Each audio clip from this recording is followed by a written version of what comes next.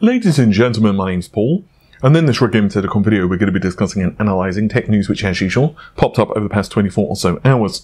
We're going to start things out with AMD and ray tracing support for their next generation of Radeon parts and what the company are planning in 2019. As we all know, AMD currently do not have a product for the high-end gamers. Instead, they have the RX 580 and below, along with RX Vega.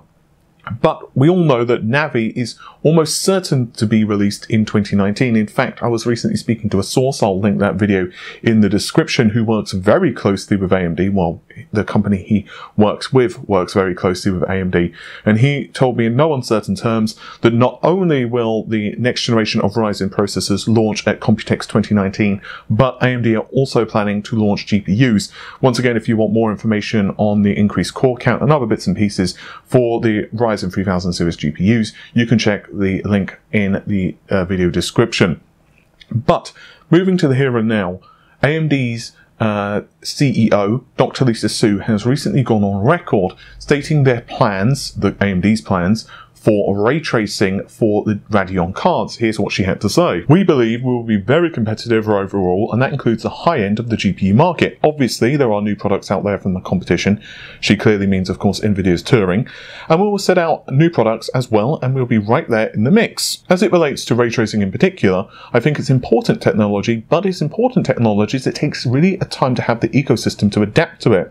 And we are working closely with the ecosystem of hardware and software solutions, and expect that ray tracing will be an important element, particularly as it gets more into the mainstream, frankly, of the market." I'll link to her comments in the description of the video, along with an article which accompanies this video and its topic.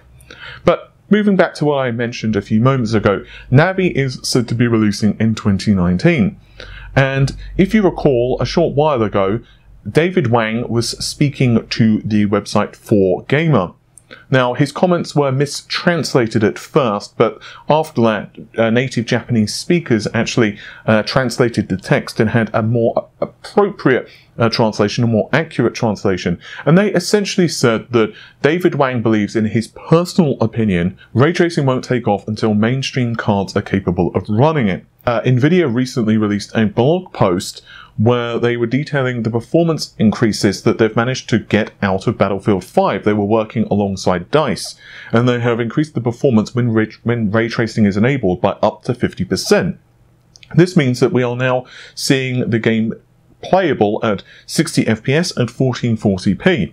To be clear here, I don't think that they can suddenly optimize the game to run at 4K 60 FPS. I would love to be wrong there, but it does show that developers, along with Nvidia themselves, do have some way to go here.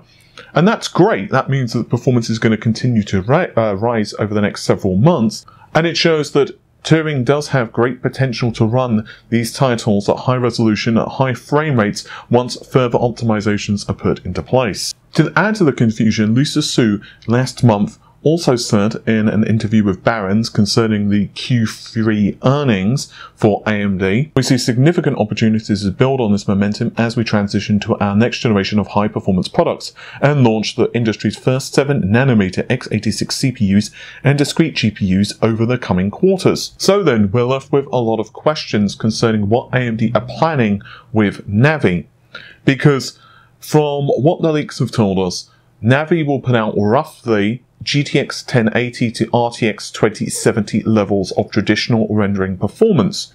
It's possible then that AMD will aim to have Navi capable of running ray tracing at 1080p 60 FPS at launch, because don't forget, Navi is also said to be launching at the price point, and this is critical, of just $250 US, which means that we're getting, let's say, GTX 1080 or slightly above levels of performance, but at a really good price point.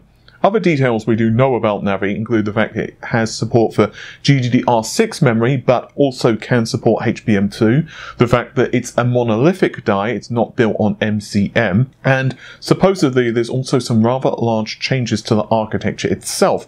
It's unclear yet whether this is the Super SIMD architecture or whether SuperSIMD is Arcturus. If it's SuperSIMD, it's possible, therefore, that it would actually just be naturally really good at running ray tracing calculations. Unfortunately, because we A, don't know whether this is true, and B, we don't know all of the details of the SuperSIMD architecture AMD are working on yet, it's hard to know exactly what this actually means, because we don't even know, for example, the number of shaders in Navi. Lastly, while we're on this subject, Navi itself is set to launch in a more mainstream variant first, as I just mentioned, but after that we will see a higher end SKU based upon the Navi architecture.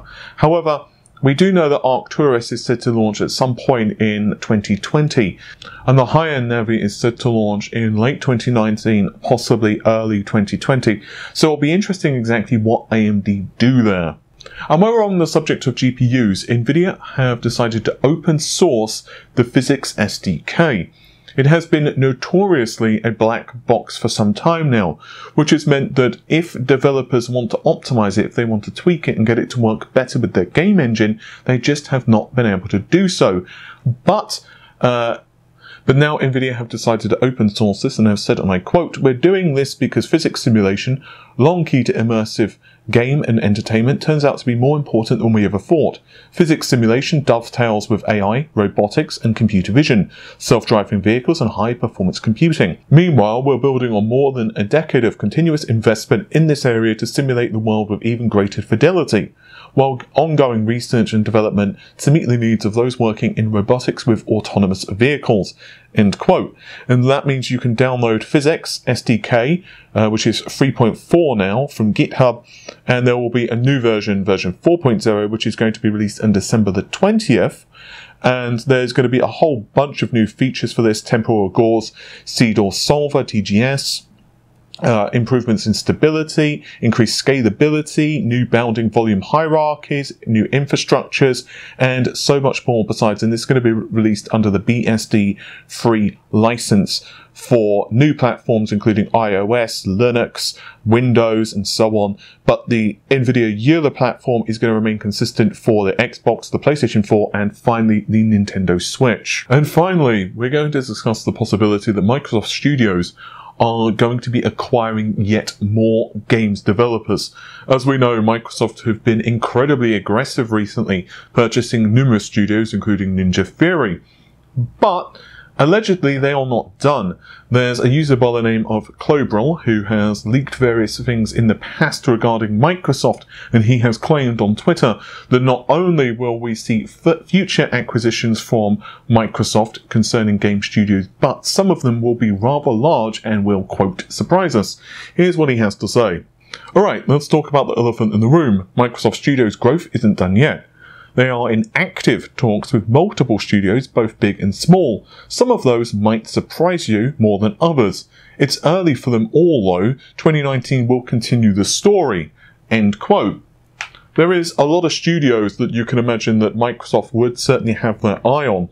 I don't exactly know who would surprise me the most. I mean, clearly, in theory, Microsoft have the cash to buy basically any game developer / publisher out there. They have so much money. It is actually crazy. I mean, they could quite literally buy Sony if they wanted to. They have so much money. It is just ludicrous. In fact, just for a short while, they almost passed Apple in terms of the world's most valuable company, because Microsoft are not just like the Xbox. Microsoft have so much money from not only Windows and software sales, but the Azure platform alone is bringing them in millions of dollars a day. It is just absolutely crazy. Just recently I put out a video discussing the fact that Microsoft, when they approached game studios, was asking the studios a very simple question: what games do you want to make? And before, of course, the studios signed on the dotted line, they were rather hesitant, and they said, well, what budgets are we going to have to work with? Like, if you're giving us $1.50 a day, then obviously it's going to be different to several million.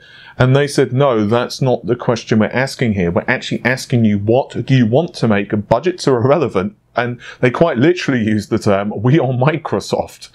So it's like, yeah, they can pretty much buy anyone in the industry. And so I would be not surprised if we do see some absolutely incredible acquisitions from Microsoft. I mean, One of the studios that I would have liked for them to have picked up back in the day would actually have been Konami. But I don't know if, to be honest, if Konami would sell to them, and obviously nowadays it could be a whole thing. Capcom as well could have been a really good acquisition for Microsoft back in the day when Capcom themselves were at their weakest, because obviously back in the day Capcom were really struggling financially, now not so much. Either way, it's going to be fascinating to see how Microsoft can change their approach for the next generation Xbox. After all, this generation of Xboxes, even if they bought 3 studios today, it's not gonna be, a factor in this generation almost certainly. But the next generation, I would be pretty worried if I was Sony and possibly even Nintendo. With all of that said, hopefully you've enjoyed the video. Normal stuff, like, share, comment and subscribe, and I'll see you soon. Take care. Bye for now.